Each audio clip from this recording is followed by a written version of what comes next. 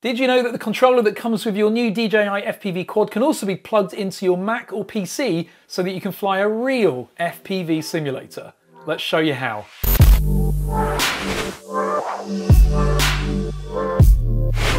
Hi, I'm Ash from DroningON, and if you enjoy these kind of videos, then hit that subscribe button below. But anyway, the new DJI FPV quad is proving incredibly popular with consumers, all of whom seem to love it once they've bought it, despite some pretty negative early reviews from some reviewers who since have performed a bit of a U-turn. But regardless, what you might not have realized is that the controller that comes with this drone can actually be plugged into your PC or Mac to use with flight simulators such as Liftoff, Velocidrone, and others. Now I have to confess that I hadn't even thought of this, and I have to thank My On High, or Lexi, for actually asking this question in our DroningON Club Discord channel, asking me whether it was compatible. So I plugged it in, and it is. So thanks Lexi for the brilliant tip. These FPV simulators let you fly real FPV without breaking anything and without spending a lot of money to repair anything either. They're far more realistic than the simulator that is available on iOS with the DJI FPV app, because in that app it's designed all around the controls that you're given with the new DJI FPV quad, and that includes stability, obstacle avoidance and position hold. Plugging this into your PC or Mac and flying with something like Liftoff lets you fly real FPV without the assists that the DJI simulator gives you. And doing it is so simple. The first thing you need to do is get a USB cable. Now on the underside of the controller is a USB-C port. You simply plug that cable into there. First turn on the controller, that's quite important. Once it's turned on, connect the other end into your computer and you'll hear that familiar sound. After doing so, it might take a few minutes to install, but then you'll get a notification saying that your new game controller is ready. At that point, you can open up the control panel and then game controllers on PC and verify that everything's working as you expect it to. And now the fun part. You can now use this with any game on your PC. Racing games, flight simulators, and FPV simulators. The one I actually have here is called Liftoff. It's a very good game. It's available on Steam and it doesn't cost a lot of money. Now before doing this, you may also want to decide whether or not you remove the spring tension from your throttle, but fear not, if you decide not to, you can actually adjust the null zone in the game calibration so that it actually behaves as if the central point is no throttle. Pushing it up becomes throttle. So once you've got Liftoff started up, the first thing to do is click on Options and then Controls, and this is where you basically set up your new controller. Then go to Controller, and from this point you'll be able to just basically calibrate the controller and make sure it's doing everything it should. So first thing you need to do is go through calibration. It's very, very simple. It doesn't take long, but just check that everything is then after moving as it should. And you can see as I move the controllers here, you'll see everything moving on the screen. Now, the only thing I found I had to adjust is to go into fine tune, and I had to invert the yaw axis. That's the only thing I had to do. Just check that everything's going the right way when you press it. Finally, if you haven't removed the spring tension from your throttle control, you may also want to set the 0 point to 0.50 on here. All that means is that even though you've got the spring tension in there, in the middle will be no throttle. But if you have removed the spring tension and your throttle is sitting down there, then you can leave the 0 point as it is. Then hit save, and that's all done. Now we can go and have some fun. So we're going to go to freestyle in here. Let's open up that. Okay, so what have we got here? We've got a hangar, we've got a Liftoff arena, Dubai Legends, we've got so many things here. We've got, oh, look at this, the pit. Let's have a look at this one. This sounds fun for a bit of freestyle. So we're going to choose this one without a specific track, because track is going to be useless for me. I'm not particularly very good. We choose a quad. There are loads of different quads on here. You've got 3-inch quads, you've got 5-inch quads. We're going to go for a 3-inch here for now. And then in we go with the game.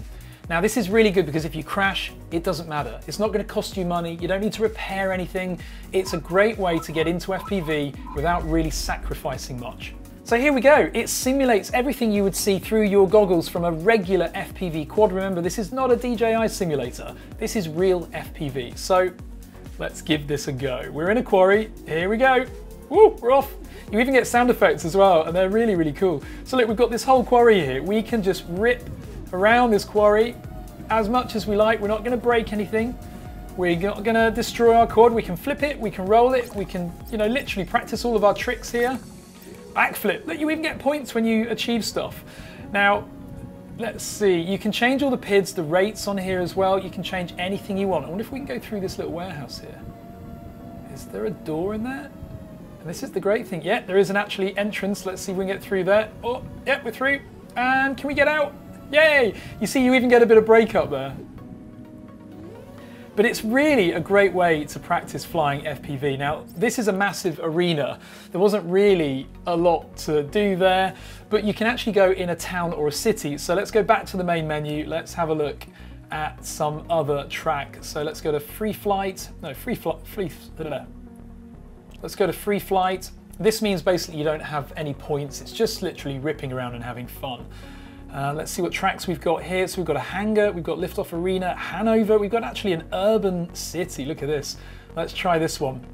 We could try for a track, but I'm not very good at flying FPV simulators yet. It's been a while. We're going to choose a 5-inch quad as well this time. Let's try that one. This one looks fun. Now, you can even turn on 3D mode on here. If you want to try and fly a quad upside down like Zoe FPV, this simulator gives you that opportunity, but you will of course need to change your controls to enable that. Look at the tilt on this camera. We're in acro mode as well, and here goes. Let's go for an explore. Whoa, whoa, we're on top of a building already, and this quad is fast, really fast. So let's have a rip around this little city.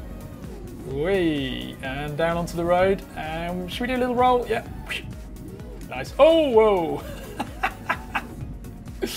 And remember, you can play this online with your friends as well and your buddies, so that could be really, really fun.